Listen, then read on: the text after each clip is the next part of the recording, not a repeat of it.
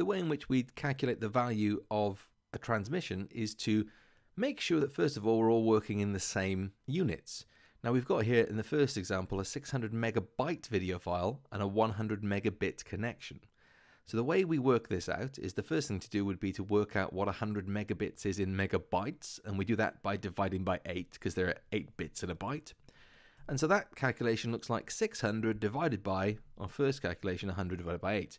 And that gives us the answer of 48 seconds. A 600 megabyte video file using a 100 megabit connection would take 48 seconds to transmit. A 20 megabyte audio file taking the same connection is the same calculation but with 20 this time. We end up with 1.6 seconds. The reality is that would take 2 seconds because data always takes the same amount to transmit down there. We don't get partial seconds for the transmission system to work, but 1.6 seconds would be your answer there. The last one requires a bit more thinking about because not only are they in different units, they're in different orders of magnitude. So the easiest thing to do is write this out in terms of bytes. So a 4 kilobyte means 4,000 bytes, and a 1 megabit is 1 million bits.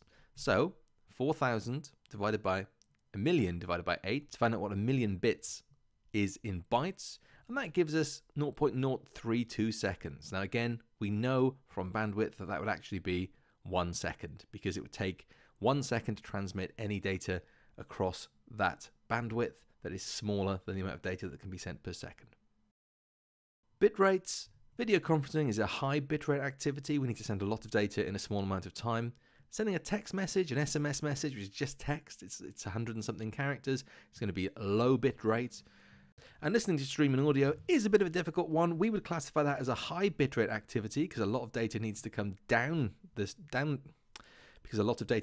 downstream. However, in the modern world, we would sort of ideally quantify that as a medium bitrate activity because most broadband connections have a far higher bandwidth than is necessary to do that. It's a simple routing cost activity, looking and identifying the cost from node A to each of the other nodes. A gets a cost of 0 because it doesn't cost anything to get to itself. B then, the shortest is by going through node C, which gives us a cost of 4.